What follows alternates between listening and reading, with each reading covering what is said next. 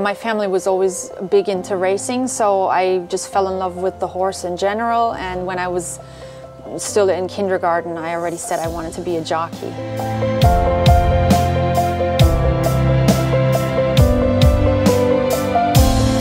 In Germany, a lot of kids start vaulting, which is like gymnastics on a horse. So I just started with riding lessons and vaulting lessons, and then I got my amateur jockey license at 15. Then I started a jockey apprenticeship at 16.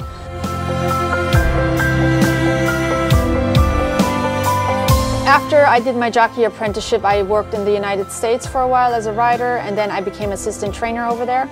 So I didn't do everything. My life has never been like the straight path.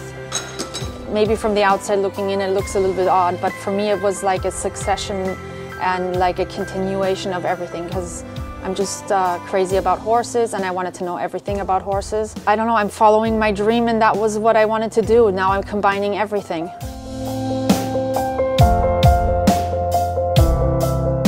Everybody in racing has heard about it or knows about it, but it wasn't. I thought after vet school I would go back to America, because I went to vet school in Germany. I'm German. But I met my husband along the way, and he was working for Godolphin at the time, so he was doing 6-month stints in Newmarket and Dubai. So after I graduated from vet school, I followed him to Newmarket.